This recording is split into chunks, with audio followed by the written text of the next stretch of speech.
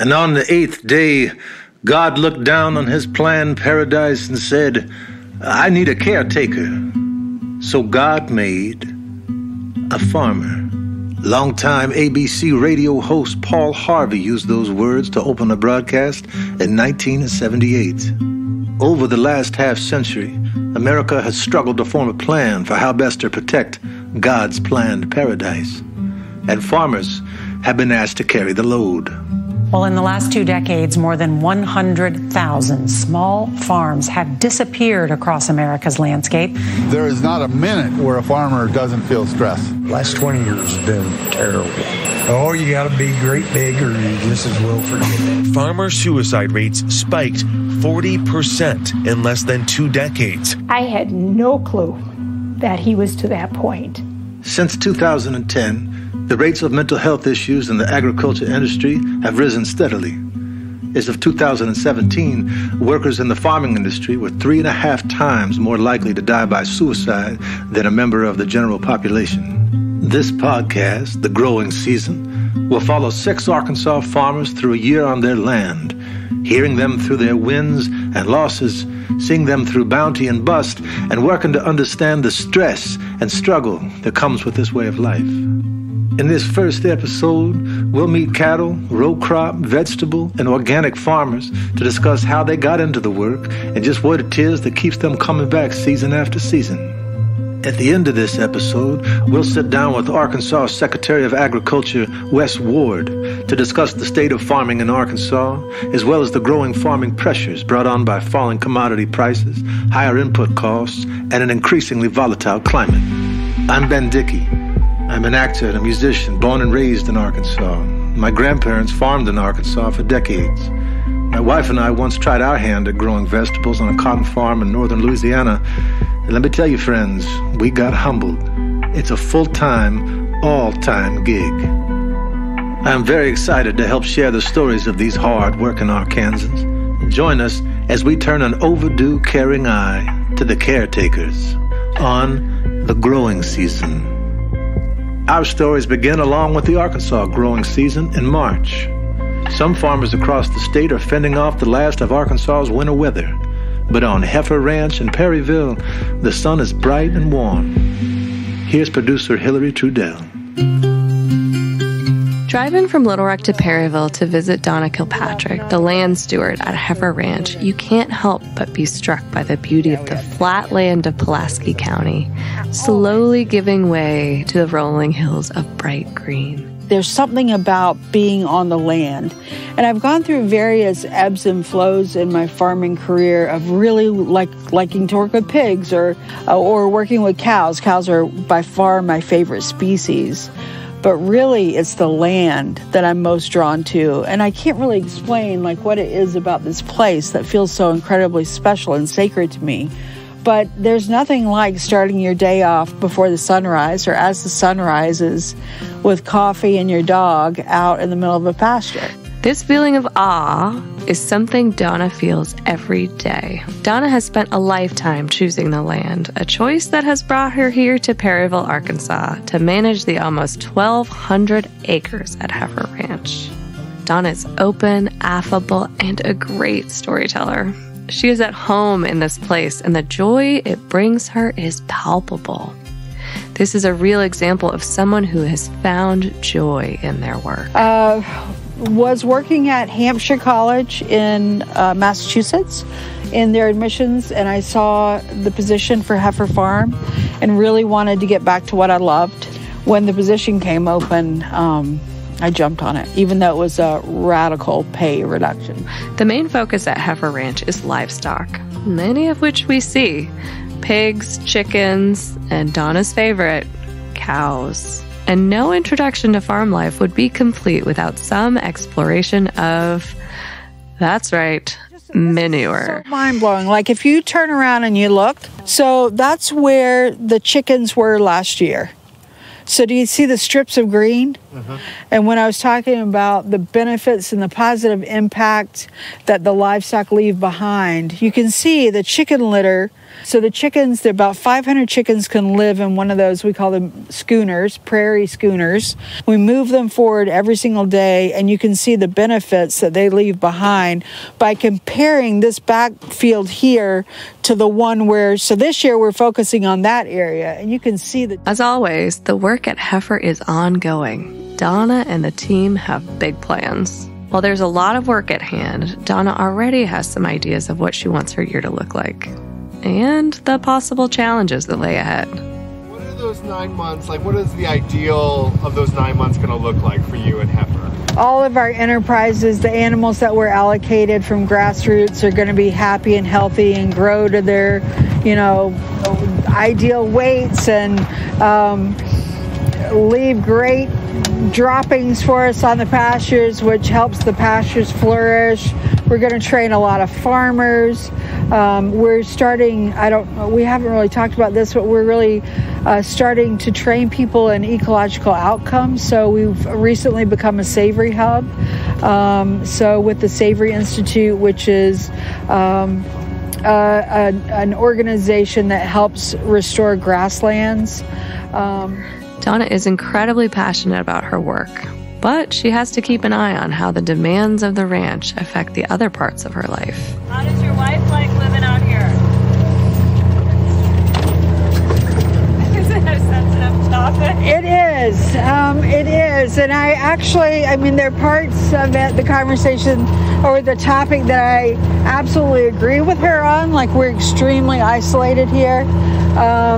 We really not that farmers have much time to do anything except farm, but in our free time, being able to go to a really nice restaurant or to a good restaurant, it doesn't have to be fancy, but just get out. We love seeing live music. The nice thing about our relationship is there's lots of give and take. It's like, okay, we'll work it out.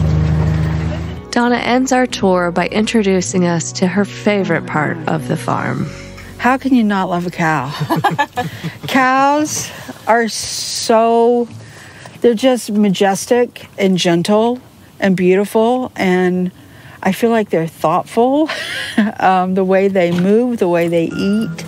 I love the way they smell. I love their inputs for the land.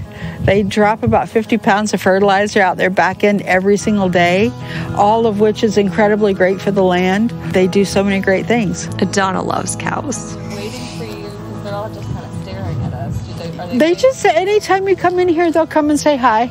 And they'll let you pet them? A few, yeah. It's interesting, not scary, but interesting how curious the cows are about us. As soon as we're through the gate, they start following us. Driving away from Heifer with the sun setting, some bobwhite quail fly up from the ground. These birds are all close to gone here in Arkansas, but their presence on Heifer Ranch gives one more example of how the farming practices here work in harmony with the land. Something Donna and her team care deeply about.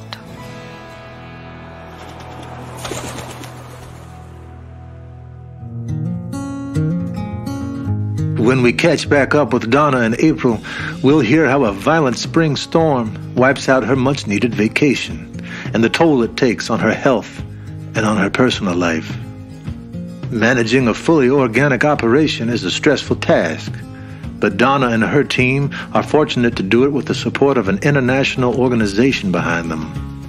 However, many smaller farms have to get creative with less acreage and fewer helping hands. For those willing to open up their homes to their customers and communities, agritourism provides a new revenue stream. But this kind of transparency brings new stress to the farm, something Grace and Ruthie Pepler are all too familiar with. Producer Jordan Hickey has the story.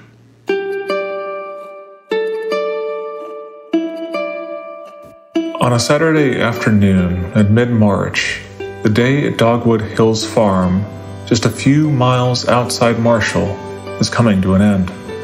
Ruthie and Grace Pepler, mother and daughter respectively, stand by a fence, plucking palm-sized hunks of green, grassy fodder or barley out of a black bucket tossing them to a handful of cows waiting on the other side of the fence. Asked about how many animals they have, the Peplers respond with an informal tally of all the animals on their farm. About 20 cows. Yeah. Grace About is counting fast. Yep, 16-ish goats. We just got 2 more, so it's probably 18. 2 sheep, 2 donkeys. 7 dogs, a lemur. Yeah. A bunch of ducks. Yeah. The ducks and chickens kind of don't necessarily get numbered. Yeah, chickens stay around 40.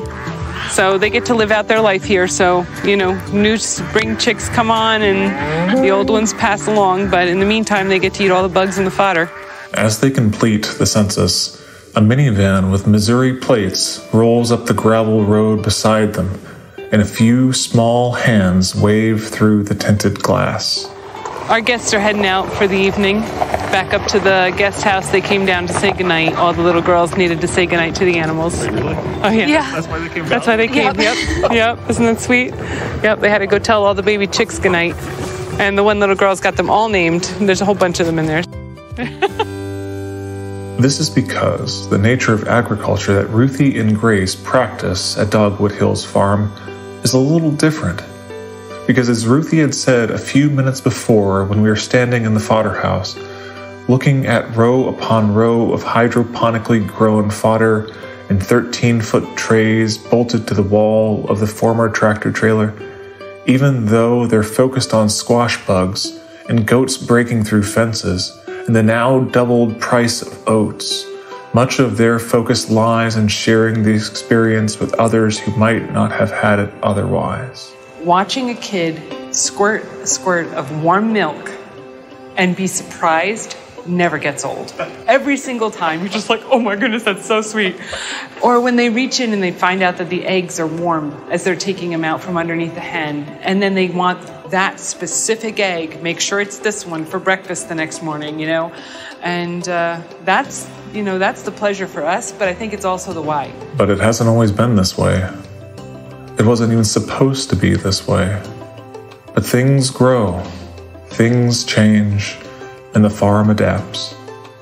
A 4-H project when Grace was 12 became the Fodder House and Grace's Growing Dairy.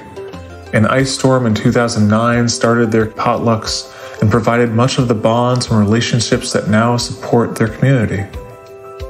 Even the farm and the family's involvement in agritourism had an unlikely but auspicious beginning, going back to when the Peplers moved to Koza home from New Jersey in 2007 and started hosting pastors and their families who wanted to get away, out from under the microscope. That's when Ruthie says people started asking questions about the cows. So we had people coming. I was milking the cow over here tied to a post on the side of the hill, along this fence line here, that one that's coming down where the sheep are, kind of comes down behind the fodder house, and there was just a post, and they were like, they'd wander down from up at the house and like, can I milk the cow? I was like, probably not. But and then I started, me thinking right away, what does it take to milk the cow on the farm? What would that look like? Ultimately, the vision she developed then, after many conversations with other farm stays around the country, is what it looks like now. A homestead farm sitting on an Ozark hillside near the Buffalo River, where people from all over the country come to stay at the guest house, participate in farm chores like milking cows and feeding animals, hiking with ducks, collecting chicken eggs, and so on. It's an idyllic place, though not without its challenges. Things like ice storms, slow internet, COVID-19, a broken foot. Every day, every week, the Peplers must roll with the unique challenges of welcoming guests to their working farm. Even still, it's clear there's no place they'd rather be. Next time we hear from the Peplers, Ruthie will discuss the glass wall of farm stress, that overwhelming moment where you're convinced you can't do anymore, and her surprisingly simple trick for getting past it. Agri-tourist farms like Dogwood Hills rely on public support and word of mouth to keep their operations going. Through hard work, these young farms are becoming integral to their local communities. However, the idea of the family farm as a community hub is nothing new. Countless small communities across the state rely on farms the same way they rely on schools or churches. This is never more true than in the aptly named Friendship, Arkansas. Hillary Trudell has the story. Fowler Bearden Farms in Friendship, Arkansas is located in a small, tight-knit community about an hour southwest of Little Rock, between Malvern and Arkadelphia in Hot Springs County. The city limit sign boasts a population of less than 200. Rachel and John Michael raise cattle, sheep, and horses, while Rachel maintains a day job. I'm a county extension agent, so I work for the University of Arkansas System Division of Agriculture. So I do everything from help people look at selection of their stock.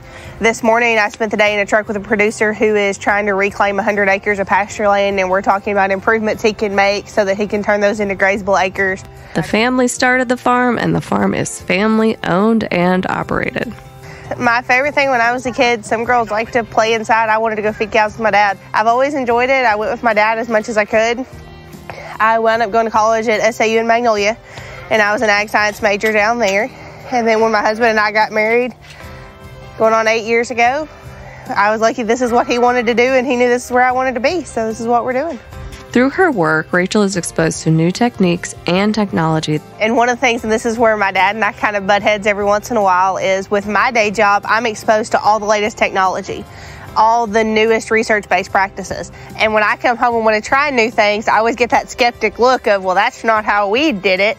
And sometimes our new way is not the better way, but I'm not afraid to try those things that are new. Rachel is a sixth-generation farmer, and while John Michael has farming in his background, he says it skipped a generation. It's truly striking how many hats they both wear.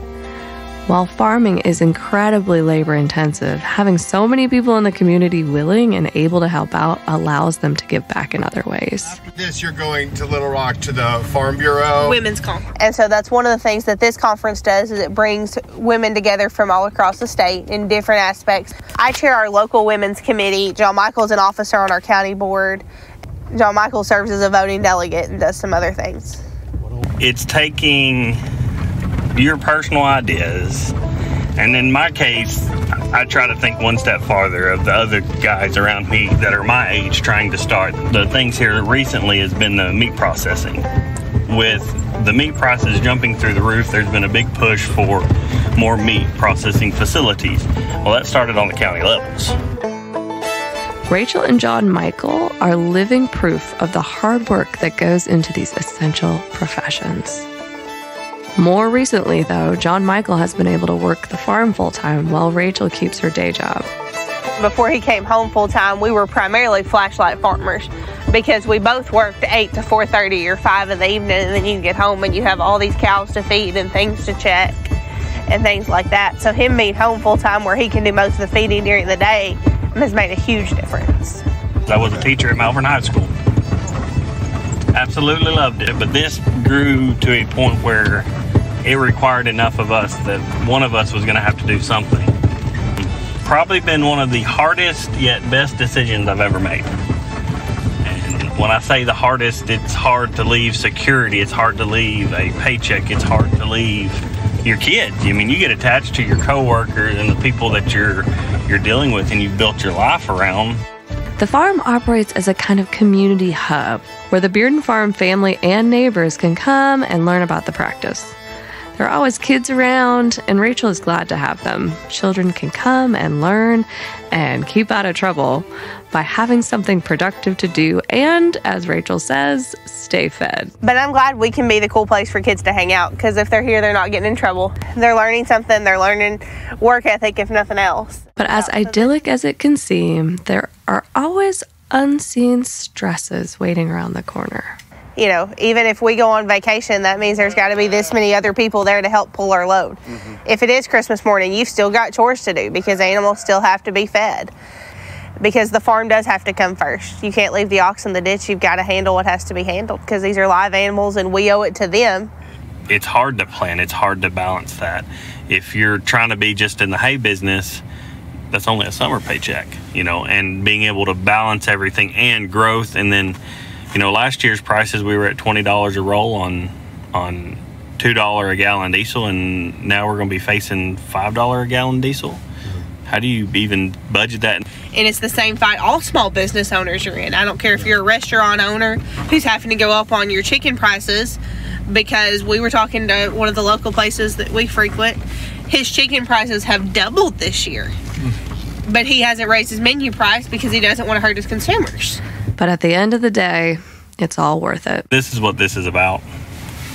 You get to look out and see a hard day's work, but the satisfaction that I get, I can come and bring a rocker chair over here and I can sit and rock and look out and think, man, God is good. God has been so good to us. One day there'll be a house right here. There will be. When we catch back up with Rachel and John Michael next month, they'll be taking shelter from a storm. John Michael will discuss how downed fences and stranded cattle mean caring for your neighbor's farm as well as your own, and the extra cost of community. Established farms like Fowler Bearden or Lakeview Farms in East Arkansas have decades of family knowledge to help manage their day-to-day operational stress. But every season, countless new farmers take the plunge. They often spend their first few seasons learning the ropes. Our next farm in West Fork, Arkansas, knows that success is just a combination of creativity and determination. Antoinette Grajeda has the story. Larry Galligan is the owner of Riverside Specialty Farm, a young operation in Washington County. With his wife at work and his 9-year-old son at school, he's spending the day surrounded by the family's furry companions, a friendly black and white cat named Clover, and a large, excitable dark gray dog named Pepper. Pepper. I'll let her out so she can say hi in a minute. Adopted during the pandemic, Pepper is a 1.5-year-old mutt who's used to being around her human during the day. Spending time with four-legged creatures is familiar for Galligan, who grew up on his parents' ranch in Clinton, Arkansas. His folks ran the local sale barn for a time, and they still maintain their cattle operation today. Despite his upbringing, Galligan found himself more interested in plants than livestock. What's cool about vegetables is vegetables can still die, but they can't run away. The 43-year-old says he's always been a big gardener.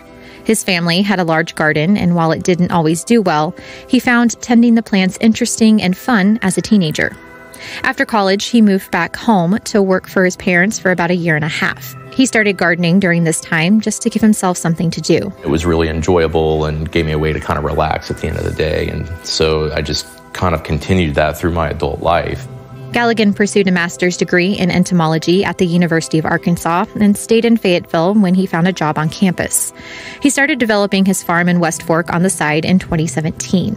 When his U of A job ended in 2020 due to a colleague's retirement, Galligan decided to take the leap to full-time farm life. Overall, we're 17 acres. We have about 2 acres that we use for our growing area, but even all of that is not all under cultivation. We have one high tunnel, we have a second high tunnel that's being put up right now, and then we have 5 other main growing blocks. Galligan grows a variety of produce, and some of this year's crops are still in seed packets piled on his tall wooden dining table.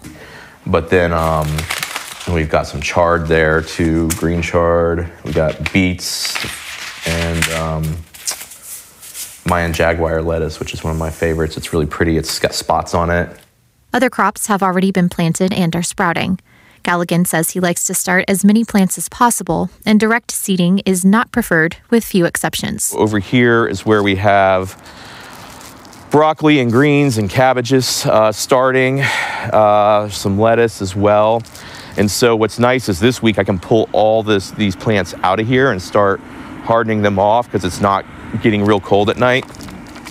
And so problem is my greenhouse is really small. And so next year, if we're going to keep doing this, I got to get a bigger heated greenhouse. Galligan built the 18 by 7 foot structure by hand. The greenhouse, along with a high tunnel and 5 growing blocks surrounded by an 8-foot tall deer fence, are located in the backyard. Railroad tracks divide the property, which is bordered on the eastern side by the West Fork of the White River and Highway 71. It's too complicated to pump water from the river across the railroad tracks, but Galligan does have access to a small stream on the north side of his backyard. They ran out of water for the first time in 2021, so Galligan has acquired a unique reservoir for this year. Water worries me a little bit, and so hopefully our above ground swimming pool that we got from our neighbor will help store enough to kind of get us through some lean times.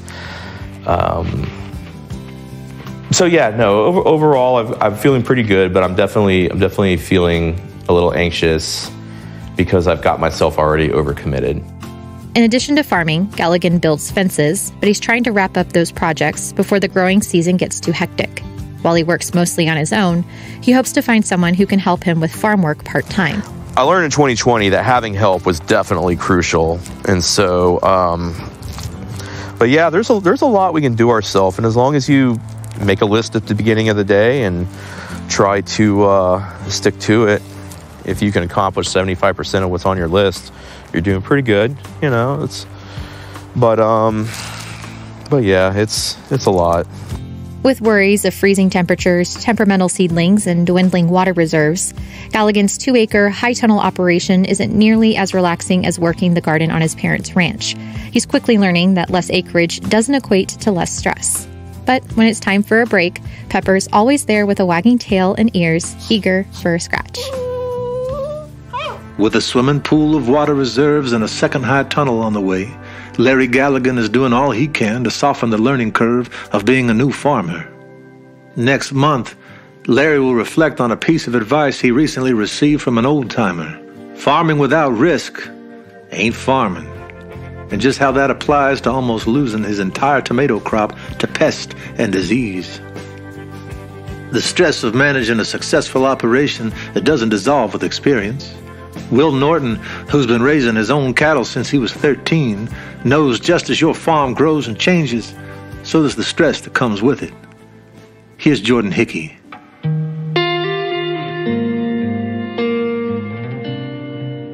Will Norton has a small farm in his garage.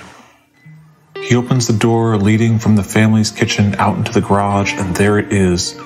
A full-scale cattle operation in heavy metal miniature spread across the floor. Well, there's a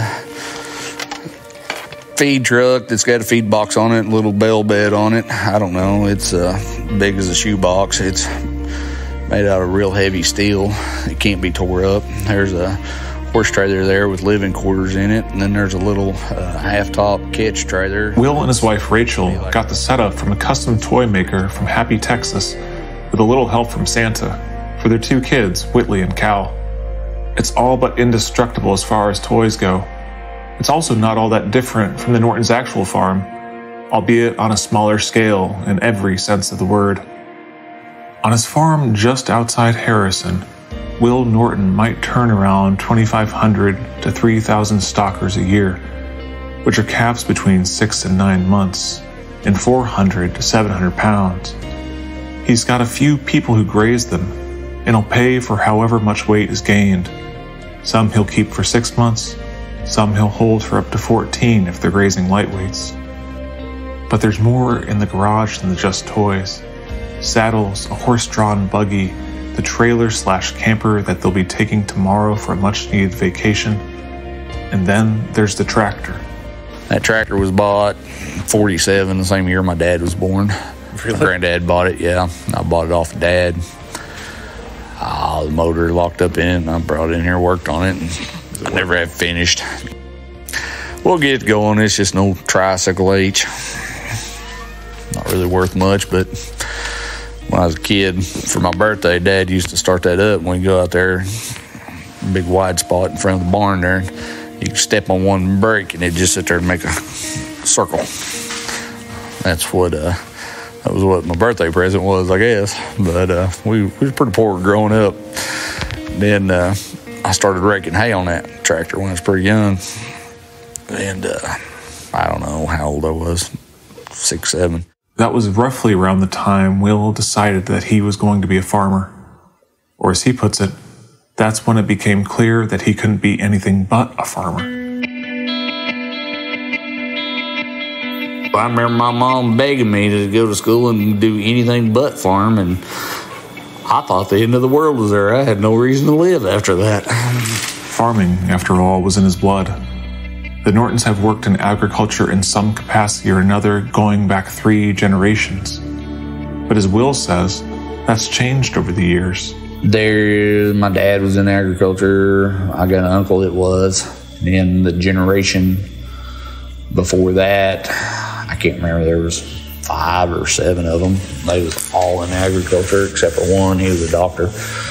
And anyways, so went from whatever that was, I'd have to really think to that generation. I never knew any of them. They was like 7, and then went down to 2, and then now 1. There are lots of reasons why farm families like the Nortons have seen their numbers on the land begin to dwindle. At least one of them is this: it's not easy work. Even though things are different now from when Will first started out, when he was driving a mail truck, logging, and working in sale barns, back when he was still renting his dad's land and was living in an unheated house. He still got zero illusions about the challenges farming poses. It's tough work, and it's not something that you can realistically undertake by yourself. No, and I'm not that big of an operation. There's a lot bigger ones, but it's if you try and do it all, I don't feel like most of them people are very successful. I'm not saying that I am, but they're tired. They're, you can't be the guy that's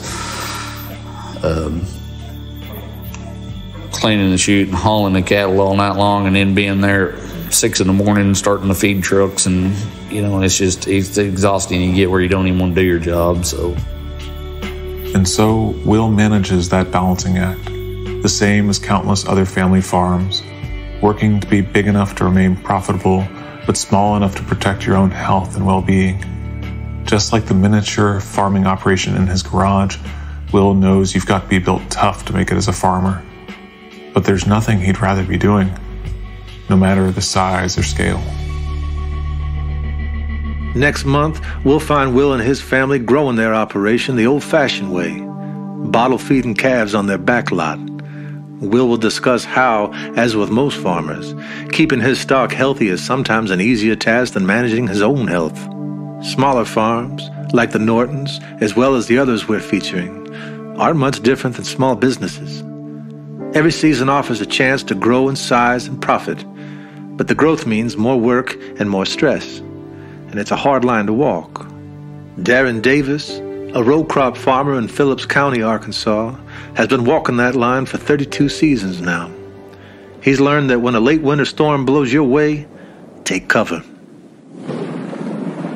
On a cold, cloudy winter day with a snowstorm on the way, there's not much work Darren Davis can do on his Phillips County farm. Instead, he's sitting on a couch in the living room of his Lakeview home, watching the Arkansas Razorback men's basketball team take on LSU in the SEC tournament. This college game is really, oh my goodness. Davis loves basketball. He played in high school and turned down a few college scholarships so he could attend Arkansas State University, where he studied agricultural economics, which has supported his first love, farming. Wouldn't rather do anything else. I mean, absolutely, positively think, in my opinion, that I was born to do this.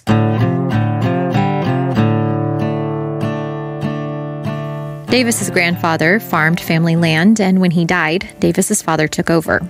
He had to borrow money against the farm, which he eventually lost, so Davis started from scratch and rented his first 40 acres in 1990. More than 30 years later, he's the owner of Lakeview Farm, which includes approximately 1,600 acres. It consists of soybeans, cotton, corn, rice, some edible peas, or yellow peas as they're called, occasionally some purple hull peas, some wheat sometimes. So we grow pretty much every row crop that you can grow. Davis has worked more land, but says 1,500 to 1,600 acres is a sweet spot that gives him time to participate in activities outside of farming, like spending time with family. Davis and his wife have 5 children, and he is the proud papa of 4 grandbabies, another love of his life. The 53-year-old is also in his second term as Lakeview's mayor. When the previous mayor unexpectedly died shortly before the 2014 election, Davis was asked to step up. I tell people, even to this day, that I'm not a politician. But I love running the city because I was born and raised here, been here all of my life. And I've been farming for, I think this is my 32nd season. And so I wasn't going anywhere.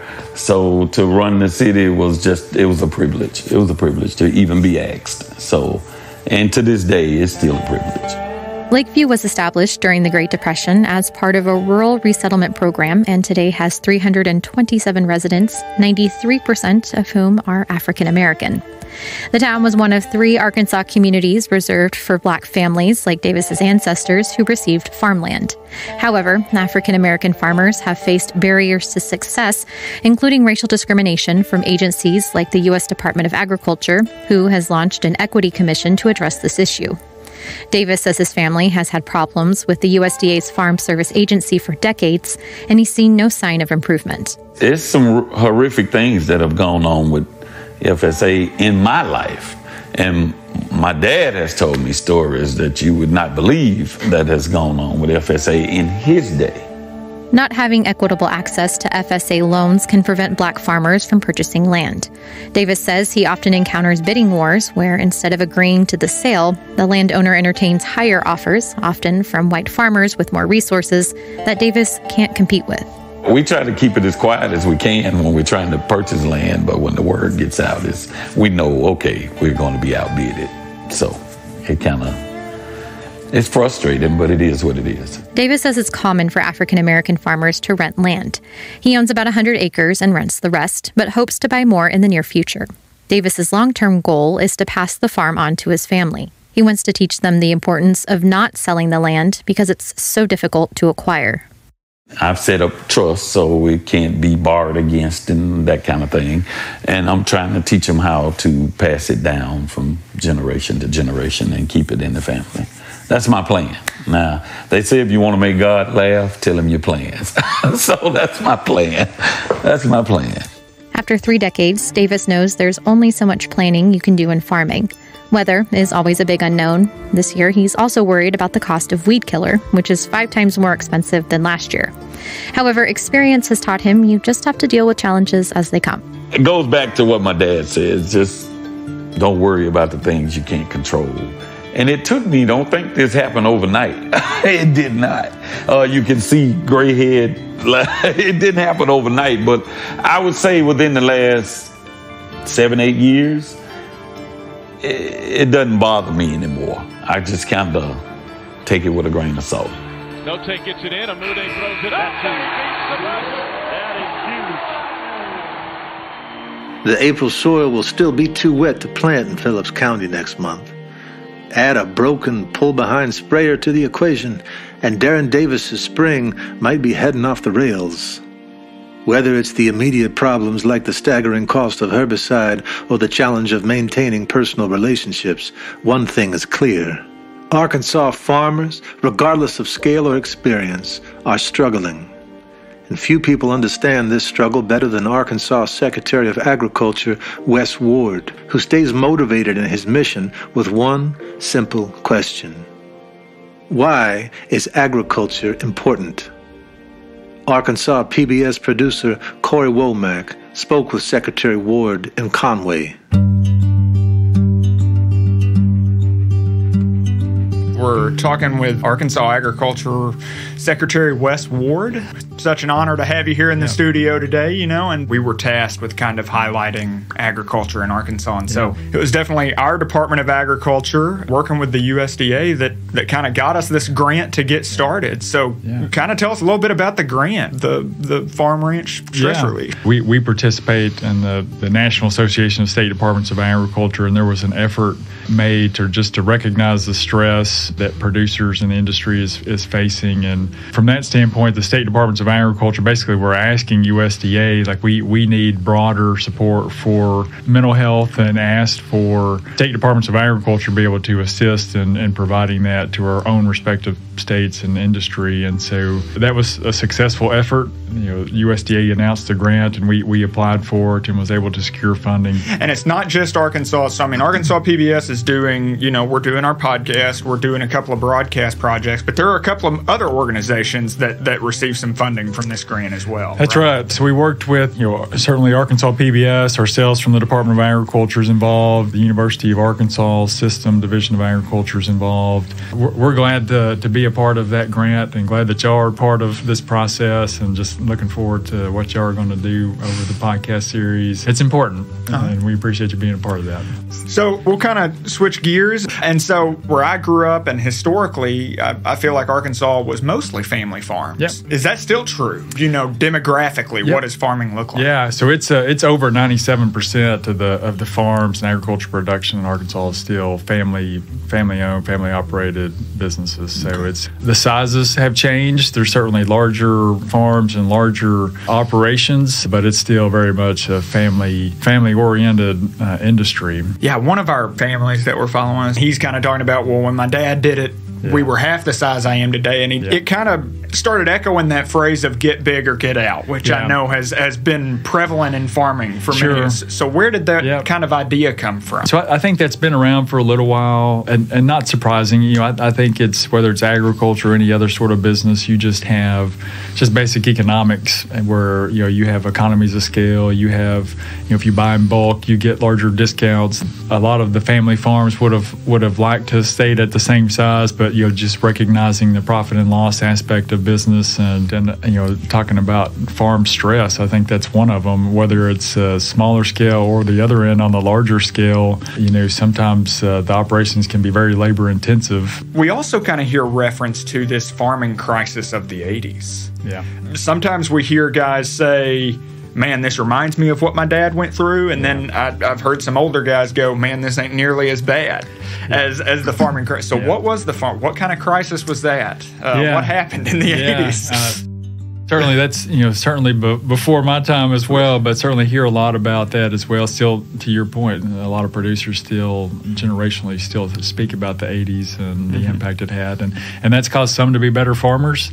Just those history lessons that were learned there, either from individually or from their parents or grandparents that lived through that, and lessons learned there. But certainly a lot of the same factors that we're seeing a little bit today. It's inflation, higher cost of the inputs involved in production, agriculture, all those were high. Debt was high. We haven't seen the debt side as much now in modern times as what happened in the 80s, but certainly a lot of debt. That was one of the land values, high debt, high input costs, all those inflation, all those things. Right. And we see some of that today, which is what has caused a lot of people like, are we about to see another? Right. Is it going to happen to us again? Or not? We may have you back at the end of the podcast. Like I said, we're going to do 10 episodes. We're going to kind of follow these folks for 10 months and kind of get an idea of what a year of farming looks like. I think it's just so incredibly important. And I ask the rhetorical question a lot. It's like, well, why is it important? Why is agriculture important? And some people kind of look, it's like, I don't know, why is it important? It's like, well, did you eat today? It's like, do you have clothes on today? Right. And it's like, yes, we do. It's like, and what provides that? It's the agriculture industry. And so, especially for the United States as a whole, but for Arkansas, it's our state's largest industry, $19 billion economic impact every year, broad range of agriculture production. Even just look at the land of Arkansas, 97% of that is in agriculture and forestry, and 3% is where your cities and towns are. Everything else is agriculture and forestry, and so incredibly important to our state. And making sure that those producers in the industry that provides that food, fiber, fuel, and shelter that we depend on every single day can continue to do their job and provide that for us every single day is just incredibly important.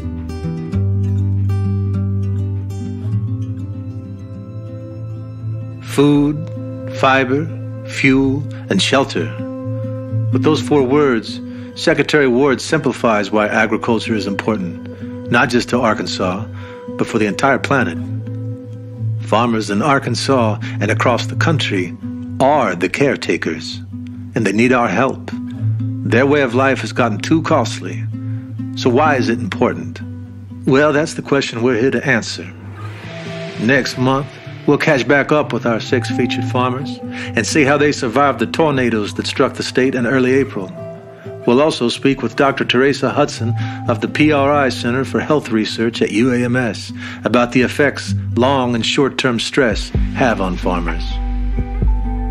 The growing season is funded through a Farm and Ranch Stress Assistance Network grant provided by the United States Department of Agriculture and administered by the Arkansas Department of Agriculture. This episode was written and directed by Corey Womack of Arkansas PBS. Our stories are covered by Antoinette Grajeda of Arkansas Got Soul, journalist Jordan Hickey, as well as Hillary Trudell, Omaya Jones, and Andy Vaught of the Yarn Storytelling Initiative. This podcast is an Arkansas PBS production. I'm your host, Ben Dickey, and this has been The Growing Season.